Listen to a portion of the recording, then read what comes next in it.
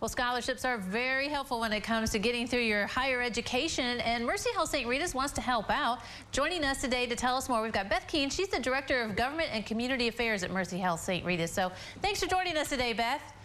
Absolutely. Thanks for having me. Let's talk about this St. Rita's Scholarship Program. What's it all about? Yeah. So we all know that there are some of the best and brightest students that live in our region. And so our goal is to help those students choose healthcare careers, first of all, help them get off to school, be successful in college, but kind of stay connected to them so they'll come back to us when they graduate and serve our community and help their friends and neighbors from a healthcare setting. So has this been successful? Have you given scholarships out and they do come back and help out at the hospital?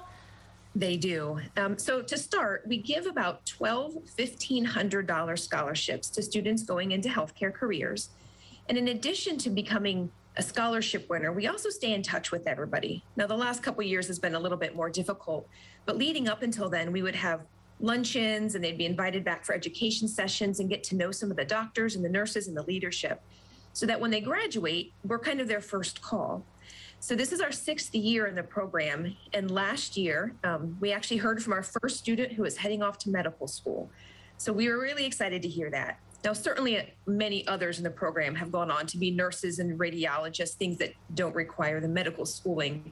But it was neat to have one of those first doctors come back, and he actually has hopped on to an extended scholarship for us for medical school. So it's working, it's doing its job, and we're excited for it.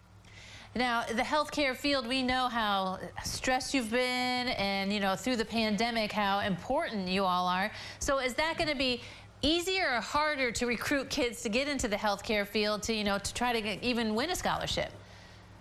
Well, I first would say to anyone who's considering the healthcare field, right now you're hearing an awful lot about it, but it's also the most rewarding time to work in healthcare. It's been long, it's been stressful, but if your heart is in it, there's no greater time to join in the ranks and really serve our community the way that you want to do that.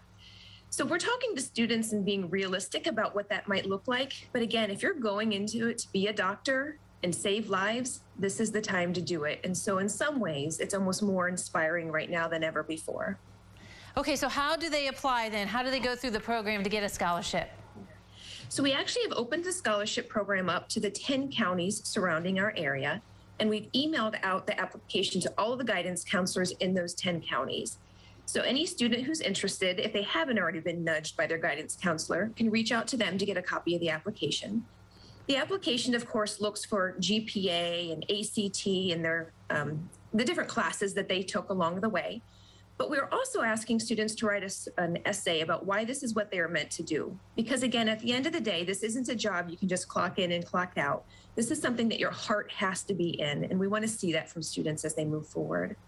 The applications are due back to me by February 18th, and then we'll make our decisions fairly short time after that. So we're thinking around March 1st, we should have some of those decisions.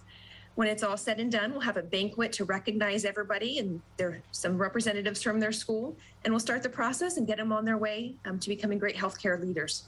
Wow, sounds like a great program. So hopefully area students do take advantage of it and at least apply for the scholarship. Absolutely. We're looking forward to meeting a lot of new young people in our region. All right. Thank you very much, Beth, for joining us today. Yeah. Have a great one. You too. All right. Don't go away. New Edition continues in a moment.